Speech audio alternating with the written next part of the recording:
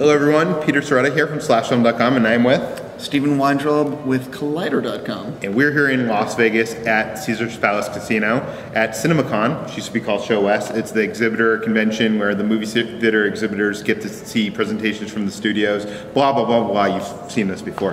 Exactly. Sony Pictures held their presentation tonight, and they showed off their next year and a half of movies or so. They showed a lot of stuff, and I have to say... So much stuff that we have a list of films here that I don't know how we're going to get through, but we're going to try to do it in a rapid-fire fashion. Yes, absolutely, but I will say that one of the frustrating parts about Sony was they did not stop during a part of their panel. They just showed clip after clip after clip after clip. So all of us were sitting there ready to tweet, and it just couldn't happen. Yeah. It was like, to quote another successful franchise, Fast and Furious. Yeah. So we're going to give you reactions to all these films. Let's just get into it. So Let's start off with what's that first one? You want to do Perfect Guy? No, I don't. You do Perfect Guy. Screen Gems movie. Looks like a stalker film. Let's move past that. We'll do Concussion. Will Smith. Concussion. Will Smith. It looks like one of those movies where it's a transformation. He's doing an accent. It was one scene with him giving a speech in front of like a crowd of people, some notable actors in that crowd. It seems emotional. I mean, it was hard to gauge from the scene, but his performance seemed transformative. It's Will Smith as a serious actor, and it's a very timely piece because everyone knows about the NFL and concussions, and I believe even today they announced where former athletes in the NFL are going to get paid money because of the concussion thing, and it's something that's going to be in the limelight, and it's very well timed. And the next film's Fifth Wave, starring Chloe Moritz. Exactly. It starts out looking like it's just like a teenage romance kind of thing, but then we quickly reveal that there's something coming in outer space past Mars, and it's an alien invasion. Yeah, film. alien invasion film. But it seems like it's kind of like an alien invasion film, young adult. Asian alien that's invasion. a very exactly. It's young adult alien invasion. Listen, I'm a big fan of Chloe's work. I think she's a very talented actor, and it looks like a young adult alien invasion movie. The thing is, it looks interesting because it doesn't look like the rest of the ones we've seen thus far. And I know the effects were very rough in what we saw, but it looks not as epic as the other stuff. It's more of a personal story. Sure. I mean, listen, rough footage, very quick. I like her, but all you need to know is young adult alien invasion, and I think you said it very, very accurate. Okay. Let's move on to Xmas. Yeah, that was probably the most impressive thing I saw here. This is Jonathan Levine, did The Whackness. He did, is that the cancer one? It was like, oh my God, wait, you're putting me, wait, it's with Joseph Gordon-Levitt. Yes, and Seth Rogen. It's basically the team is back together in this. Oh my God, it's about a bunch That's really bad. 50-50. Thank you. That's because it was a bad name.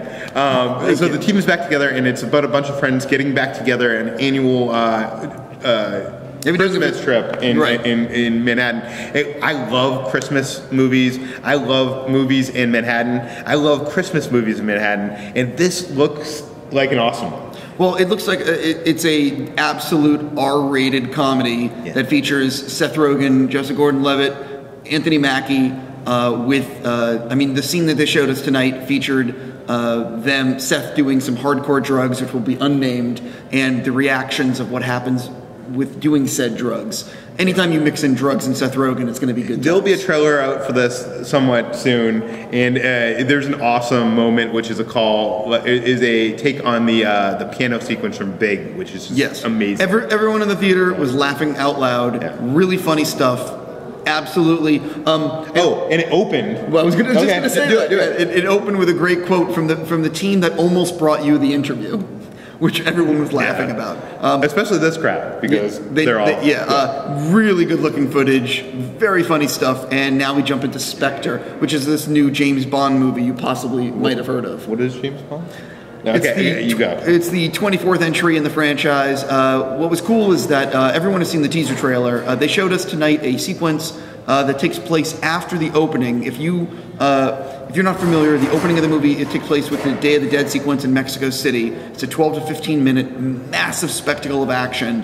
And shortly after that is where the sequence we saw takes place, which has Monty Penny James Bond talking. I will not reveal what happens because they asked us not to reveal things because it is very much spoiler. Yeah, huge spoiler. But it was very well done, and it absolutely is spoiler filled. And then it cuts to a montage of stuff that we saw from the movie. Absolutely looks like I mean, I've heard that the budget on this new James Bond movie is pretty high, and the montage impressed me. The scene, not so much. I'm not like, I don't know. I didn't know what was going on. You know, the thing is, I did that set visit, so I know exactly where the scene takes place in the movie. But I feel like if you like James Bond, you're going to see this movie. If you don't like James Bond, you're not going to see this movie. Nothing is going to change your mind. Sure. I feel like at this point. So let's just move on. Right, but for me, the footage looked. Listen, I'm a huge Daniel Craig fan of playing James Bond, and Sam Mendes gave us a video introduction. Footage looked awesome for me, and moving on to Goosebumps. Goosebumps, based on the R.L. Stine series of books that we all read as a kid. Not all of us, but the most important thing that they've made, not to interrupt, 400 million copies have been sold. Yeah. So a lot of us. Yes. Anyways, this looks like a throwback to the Amblin era, like horror movies like Joe Dante and whatever, but it's a family horror adventure kind of thing. It looks like it could be fun. I don't know. Jack Black, kind of iffy. Everyone's whatever. One thing that bothers me is all the monsters are like these CG creations, and it could be like early work, you know, it might not be done. But that's the only thing that worries me about that so far. I interviewed Rob Letterman and Neil Moritz, the producer of the movie, and they said they did 2 test screenings. The first one scored a 95, the second one scored a 96. If you're not familiar with what those numbers mean with test screenings, those are fucking high numbers. So there is no doubt this movie is good if it scored those numbers on 2 test screenings. For me, the footage looked it looks like a very fun, as you said, Amblin 80s movie. I hope it is. And Jack Black looks like he's having a blast, and it looks like a Night at the Museum-esque kind of movie. Yeah. Now we have Pixels. Right. Pixels was directed by Chris Columbus, who wrote Goonies, and he wrote Gremlins. Yeah, he did. Gremlins.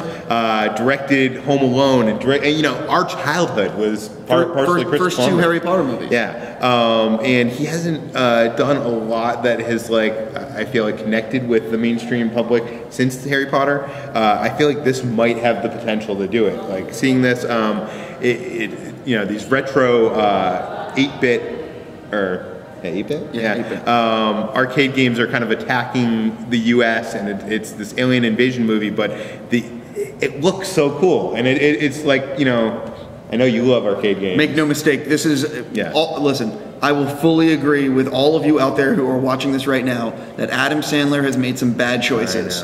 This is not one of them. I am absolutely on board with this movie, hook, line, and sinker. I'm a huge 80s arcade fan. I absolutely love Peter Dinklage, who's basically playing Billy Mitchell. He's playing the champion of Donkey Kong, and he has the mullet just like Billy Mitchell. He is playing Billy Mitchell. If you've seen The King of Kong, you know who he's playing. Yeah. And so it has Josh Gad, Adam Sandler, Peter Dinklage. It has the 80s characters, and it has crazy-looking animation with Chris Columbus doing an 80s movie, essentially, like with that magic. I am fucking all in on this movie. I can't say enough about it. I cannot wait to see it. Yeah. One of my favorite movies of all time is Almost Famous. I love Cameron Crowe, and one of the things we saw was extended trailer footage, whatever, for Aloha, his next movie. I'm a big fan of Cameron Crowe, so I'm in. I want to see it, but nothing I've seen thus far has really impressed me. That's very interesting because I'm in the exact opposite. I think Cameron has made some mistakes recently, yet I really feel like the scenes I've seen a lot of footage recently from Aloha, and all of it I've been really every bit of footage I see, I've been getting more and more like, oh my god, I need to see this movie. And it's probably from the cast. It's Bradley Cooper, the cast is awesome. Emma Stone. I think I just don't understand what the characters are and where they are. It seems like it's a little bit more complex than your usual kind of that film.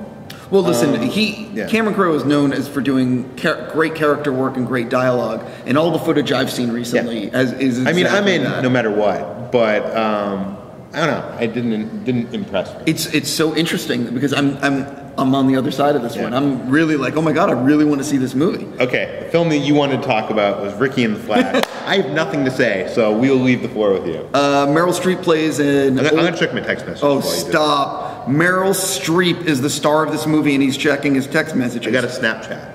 It's literally outrageous. She plays an older rock star who Rick Springfield is in her band. I don't think he plays Rick Springfield, and this is crazy. And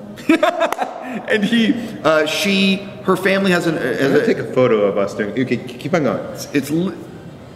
You see what I'm dealing with on a regular basis here. This is literally what it's like off camera, except he's finally revealing his true self. Okay. She plays an older rock star whose family has some issues, and she comes back to basically get involved, and she's never been there for her family. So she has to deal with, not really connecting with her kids. She was away for their entire lives. And from what I understand, Meryl sings. She really plays guitar. She, I guess in one of the solos, ripped up her fingers. And anything with Meryl Streep, obviously, I want to see. And it's going to be interesting to see her playing an aging rock star. Saying that, it looks like a different version of August Osage County. Like where she played, you know what I mean? It's like a family dynamic. I know what you're saying. And I'm not saying this movie looks bad. It doesn't look bad. It looks like it's not for me.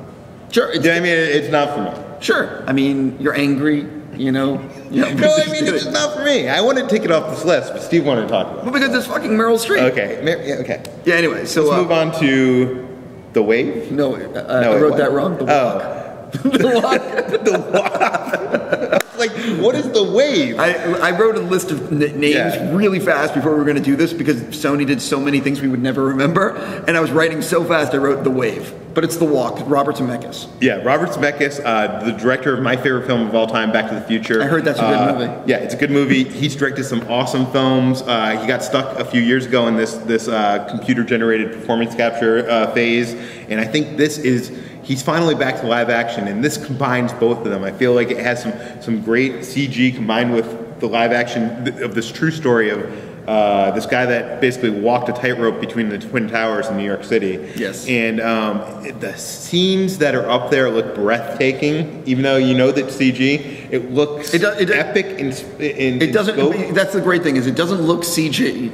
It looks like you're there. Yeah. I have heard that, and it looked already when we were seeing it tonight, that you're going to want to see this movie in IMAX 3D. And from what I understand, there's going to be sequences where, and we saw a little of it tonight, where you're walking, where you see the camera looking down, where he's on the rope, walking between the World Trade Center, and you're going to get that feeling of deja, like that spinning vertigo kind of thing, because you're going to look like you're seeing 100 stories down. Yeah, Zemeckis says that you're going to want to see this on the biggest screen possible. I absolutely agree. I am going to want it.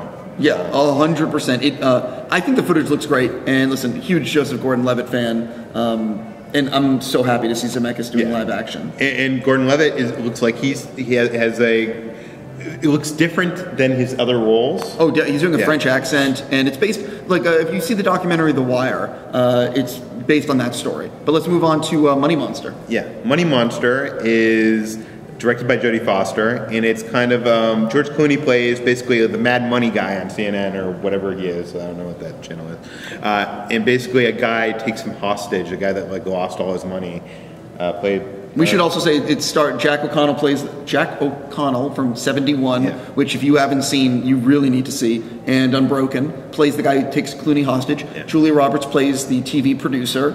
And I think it's basically a film that talks about the 2008 collapse, money, and what's really going on, and how the people on TV are. Which all the way you said, it could be very boring, but it seems like this is a tense, dramatic situation because it's this hostage situation. Well, on top of that, George Clooney, let's be honest here, he picks socially relevant, important films to try to star in, and this looks to be one of those movies. Yeah. And I believe it takes place around the 2008 economic collapse. I would bet. And obviously I want to see it. It's a no-brainer. Moving past all that, Sony flashed a number of logos very quickly on the screen. And when you flash logos as a studio, it basically means we're in development on this movie more soon. So for video game fans, they did Uncharted, which is for a lot of video game people, that's going to star Mark Wahlberg, as far as I know. Yeah, the Da Vinci Code sequel, Inferno. I think we actually saw some footage from that too. Yeah, I think so. For Equalizer fans, they did Equalizer 2. They've always imagined this as a franchise with Denzel Washington, and they've been in development on a sequel since before the first one. So, and not only did we see a logo, but we saw Angry Birds footage, them like a computer animated kind of sequence with them. I don't remember that. I mean, it was like very quick. Okay, I was going to say. We saw some Smurfs, but honestly, there were like, it was like logo, and I think I forgot a few things. Yeah. The Smurfs look a lot more like the original Smurfs with like, you know, it looks like it's in their world with the, you know, mushrooms. This is an all animated Smurfs. Yeah. There's no humans. They're going into the thing. And for big news, which I believe by now, if you're watching this, you've already heard of it. Phil Lord and Chris Miller are going to be doing an animated Spider-Man movie that comes out. Wait, who are Phil Lord and Chris Miller? They might have made some movies you've heard of called the Lego Movie. They might have done 21 and 22 Jump Street. They might have directed the pilot of Brooklyn Nine-Nine. Cloudy with a Chance of Meatballs. They also might have done the pilot for Last Man on Earth. I mean, basically, they only do awesome. Yeah. You know, so if their names are involved, they're apparently, from what we understand, they've come up with a story. They're going to be producing. And they're writing the treatment and they're producing at this point. Right. Who knows what they're actually going to do, because they're also doing the Lego Movie. But what's interesting about this is obviously this has been in development for a little while, because you don't just all of a sudden announce it. Well, when the Sony leaks happened in December, this was one of the leaked things, was there's conversations with both of them about an animated Spider-Man movie. So, I purposely did not pay attention to those things. Well, that's true, because I linked it in my article. Right. I was against covering the Sony leak stuff because it was literally terrorism. Yeah. And it doesn't matter. The point is now we can talk about it, and anything they do, I'm very interested in. Rothman said on stage, Tom Rothman, the new head of Sony, that this movie would take place with the other movies, but then the press release came out and said the movie would be its own thing. Yeah. So there's a little bit of confusion right now about where and when this movie takes place. And as a true head of a studio, he said it was going to be fucking awesome. Yes. And that's all we know. But by the way, I believe that because Phil Lord and Chris Miller are doing it, and they have yet to disappoint me. So there's no pressure there. Okay, Steve, it's been 17 minutes. We went through I don't know how many films. That's a lot of films. At least 4, six. 5, 6, 7, 8, 9, 10, 11. 11 films. We can wrap up. I think we should wrap up. Right. We're covering Fox and Universal tomorrow. You can find more of my work on Collider and as Collider Frosty on Twitter and Instagram. Yeah, you can find me at slashfilm.com and on Instagram and Twitter, /film. Cool. Thank you for watching, and see you tomorrow.